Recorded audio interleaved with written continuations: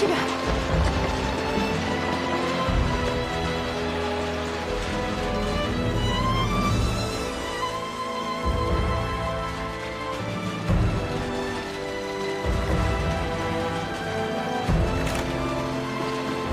医生，医生，放这边。医生，快，快！医生，帮我看看。医生，怎么样？他受惊过度，打0.5毫升镇定剂。好。医生，他中弹了，你帮我看看。怎么样，医生？快把仪器推过来。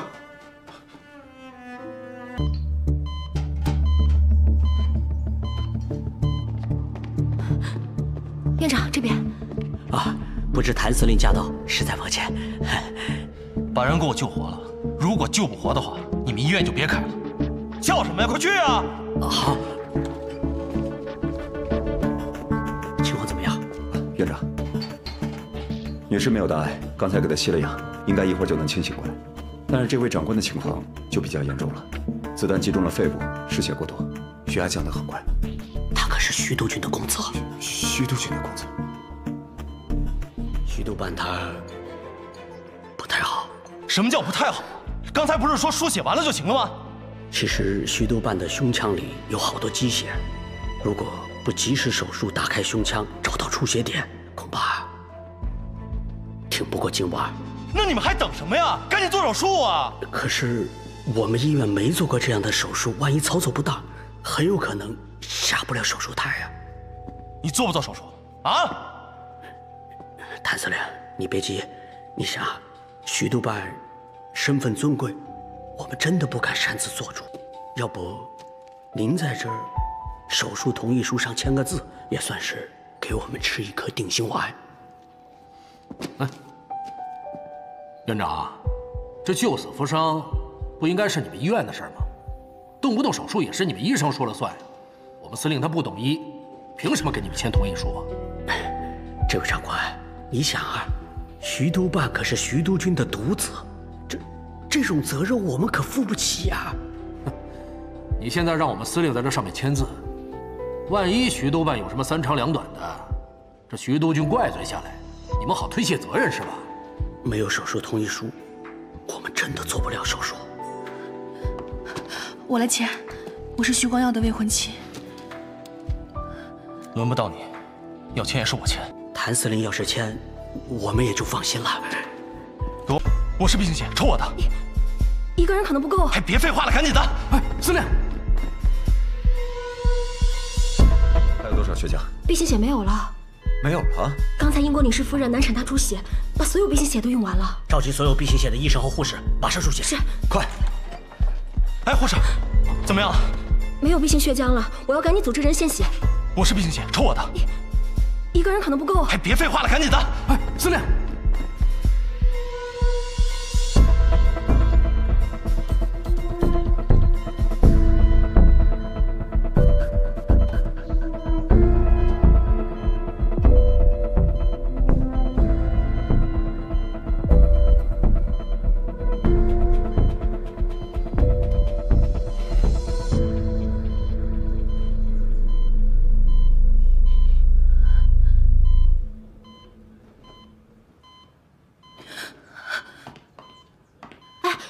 你别动啊！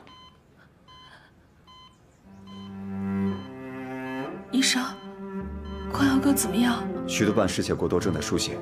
你先出去等一下吧，我们马上要准备为他手术。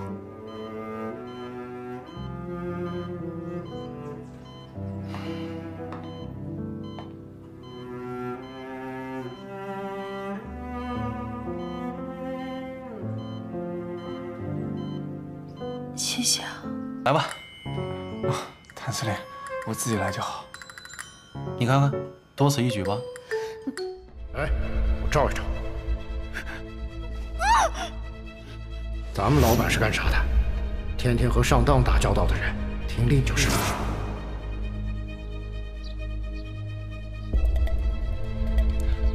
这些人说的是不是某种行话？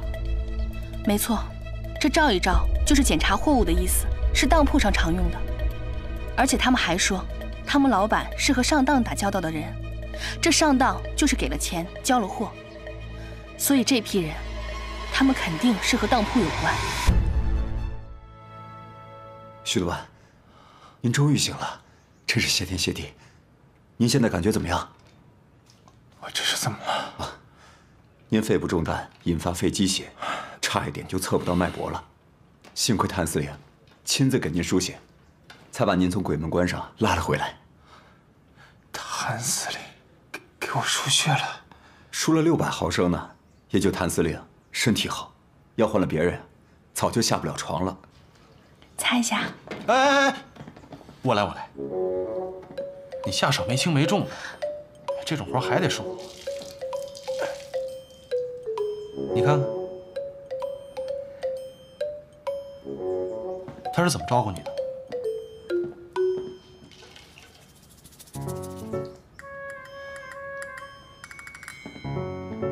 来吧，哎呀，光耀兄来吧。谭司令，我自己来就好。你看看，多此一举吧。哎，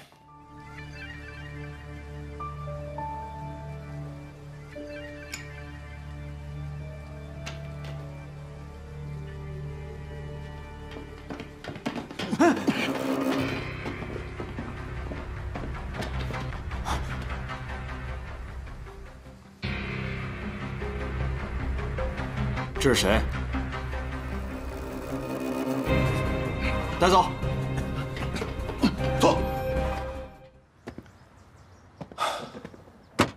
哎，对了，你们把崔杰关哪儿了？在禁闭室关着呢。走，走。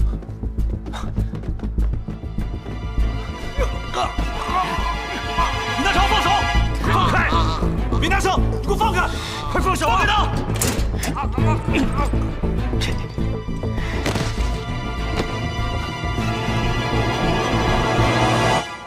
你知道闵大成以前是什么身份吗？10年前，他是罗督军的副官。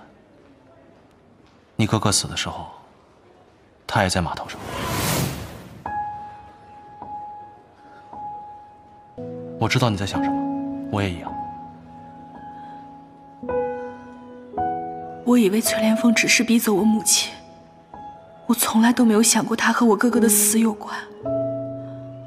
如果这一切都是他安排好的，那我岂不是和杀我哥哥的凶手在同一个屋檐下？他逼走我母亲就算了，现在还3番5次的来害我，我到底欠了他什么？如果我哥哥真的是他害死的，那他不仅欠我一个家，他还欠我一条命。他夺走了我所有最重要的东西，我要让他血债血还。